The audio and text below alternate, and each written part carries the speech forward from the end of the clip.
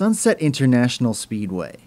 Rebuilt from the ground up in 2009, it is arguably the finest speedway in the province, and indeed the whole country. So if you find yourself lucky enough to own this place, you need a car to take advantage of this automotive jungle gym. Hey, check it out, a completely hand-built custom Mercedes SL. Who knew? So now the SL stands for Sports Light, but the standard car weighs over 2 tons, which means it weighs about as much as a rhinoceros, which is also big, mean-looking, gray, and incredibly powerful. Except I think this one's got a bit more carbon fiber. In fact, it's got a lot more. The front spoiler, the hood, the wheel arches, and the rear diffuser, and a few other bits and bobs on the inside, are all completely carbon fiber. So now with all that weight saving, it's down to about as much as the average size hippo.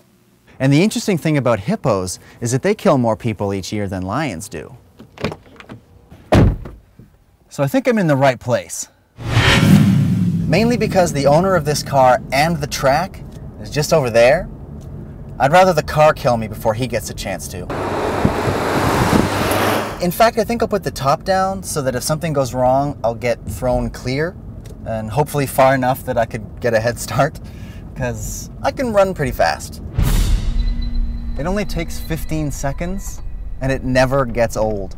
I mean, I grew up with Transformers and this thing is a freaking Decepticon. With the top down, it is an entirely different experience. You're able to take in the sights and the sounds. But looking out the window in this car is kind of like going to the movies with your girlfriend when you're 19. If you watch the movie, you were doing it wrong.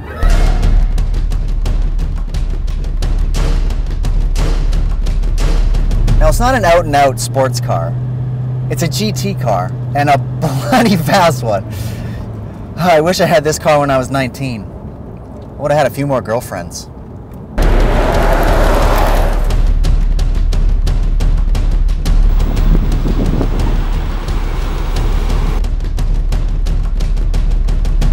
How much power has this thing got? I don't know. The owner hasn't had it on a dyno. 0 to 60? I don't know. Fast. Top speed? Mercedes limits it to 155, but with that limiter removed, God knows. And I've only got 1/3 of a mile here, so I'm not going to be able to find out. And considering that I would never go above the speed limit on a public road, we may never know.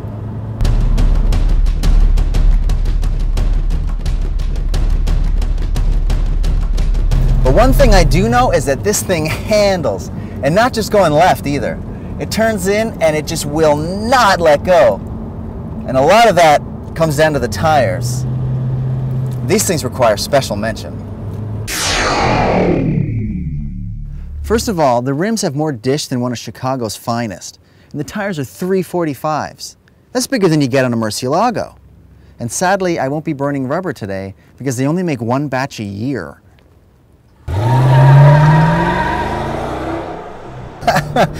I had to do it. I just had to. The track wants me to.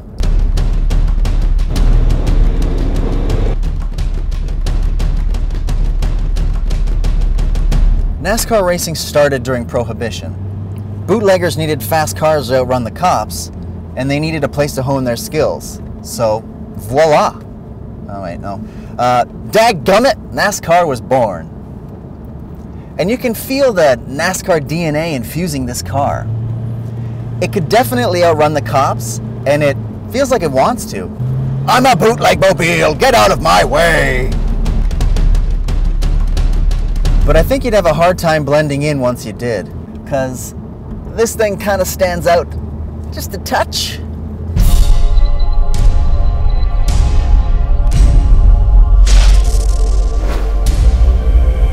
But as good as that Benz is, I couldn't help but think you might want something more track focused.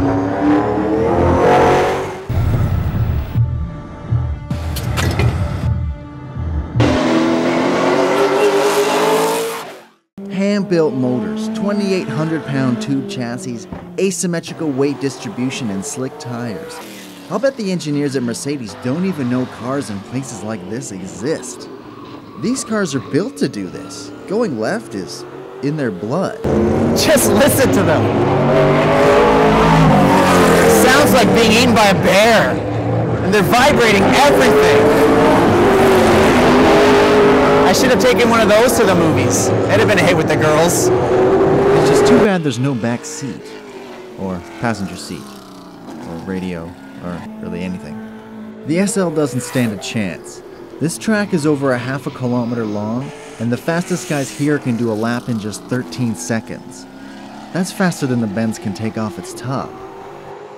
Now, as fast as these racers are, they were built for racing. You can't take them home. So if you find yourself owner of a track such as this, get yourself a racer for the track, because let's face it, you can probably afford it, and get yourself an SL for everything else, because they were just built for fun.